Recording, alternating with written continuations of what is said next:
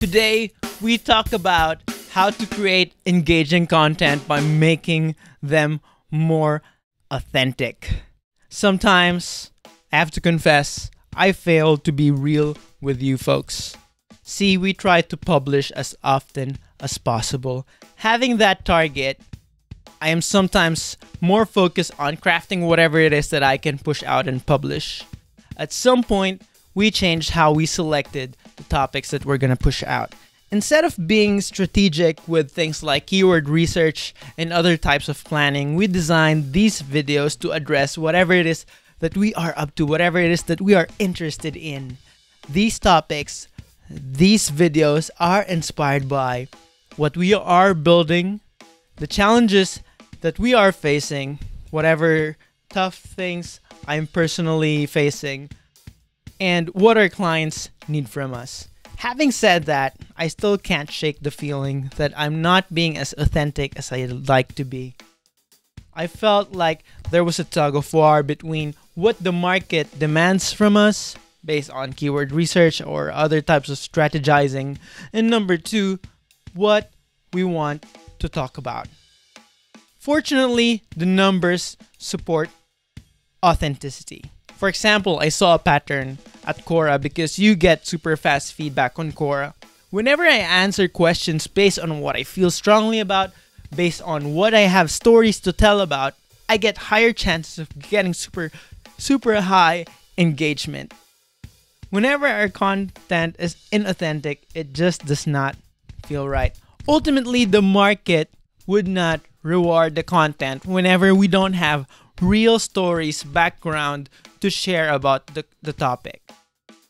Alright, let's move on to our regular programming. Time for us to proceed with our 3 stories and tips. Stay alert because you will get 3 actionable tips in the end. My name is Alan from northstories.io, and today let's discuss 3 hot stories about the topic of being authentic. Number 1, number 2, and number 3. Let us start with number 1 from Kaylee Moore. Most important lesson she can teach us about writing right now. Let us quote a tweet. We're asked, what's your content strategy? The answer of Jason Fried. Not calling it content, not thinking of it as content. We write whenever we have something to share. Jason Fried of Basecamp. Very powerful stuff. This stunned me and I had to reflect. Why? I'm in the content business. And then later I found out this great discussion at inbound.org started by Kaylee Moore, where she wrote about this and got so much engagement at Inbound. I also found the similar discussion in another Facebook group. Folks whose job it is to constantly produce content, needless to say, are stunned by this subject. I very much appreciate the insights here from Kaylee Moore. She suggests story-based posts. What does this mean? Writing isn't just a marketing tactic, according to Kaylee. Most interest writing has soul. It has a person behind it. It connects with the reader on a in a deeper level. To achieve that, Kaylee suggests the following. Number 1, telling a personal story. Number 2, being candid about the good and the bad. Number 3, sharing our experiences based on the lessons learned in an authentic and genuine way. Spot on lessons. Your 5-minute tip for moving forward with this is to look for the most authentic post in your archive, whether that's your Twitter stream, blog, newsletter, or whatever it might be. Do you remember that moment when you shared something with so much soul? If you're struggling to look for an example, I invite you to post in a far more personal way. If there's an old blog post where you poured your heart out, go check that out and ask yourself, what makes that piece stand out? Why did you get more engagement? Why were you more real that moment? Ask yourself, how can you produce more of that? Okay. Story number 2. Power is not granted, it's assumed, or how we have people pay attention. This one's unusual. I've been following the content by Alex Berman for a while now. I follow his YouTube podcast. Follow him on Twitter. Check out his video style. There's something that you will notice. The background here is darkened, but look at the room. He doesn't manicure it. He doesn't manufacture the look. I very much admire the authenticity and humility.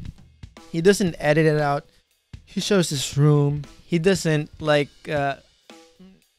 a big deal out of the videos. He just shows up.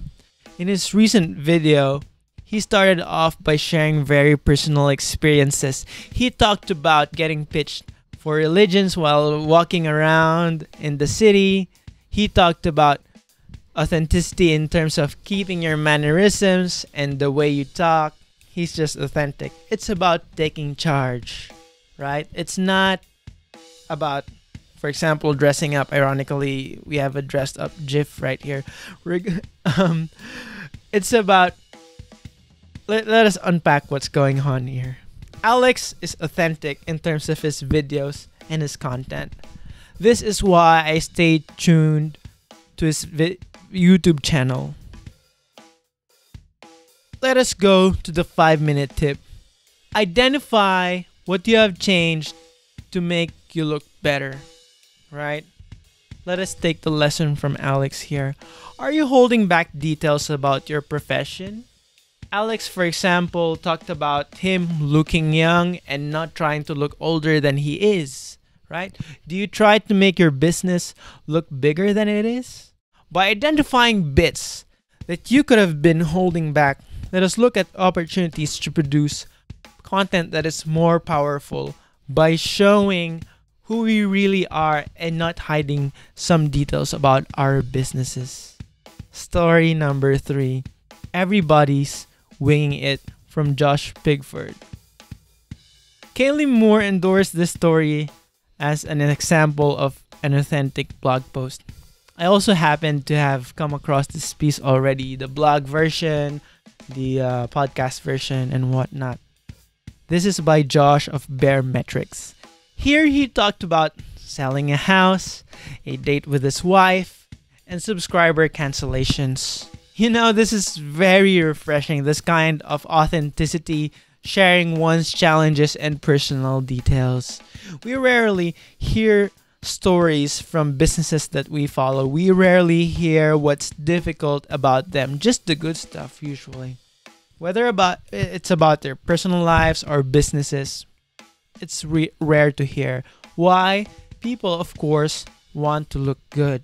Now, this is exactly the topic of Josh's piece. No matter how successful you are, everyone's winging it. No one has it figured out. Everyone is struggling. No one got their stuff fully sorted out. Not all the time. Your 5-minute tip is to identify challenges that you are facing. We can limit this to troubles in your business.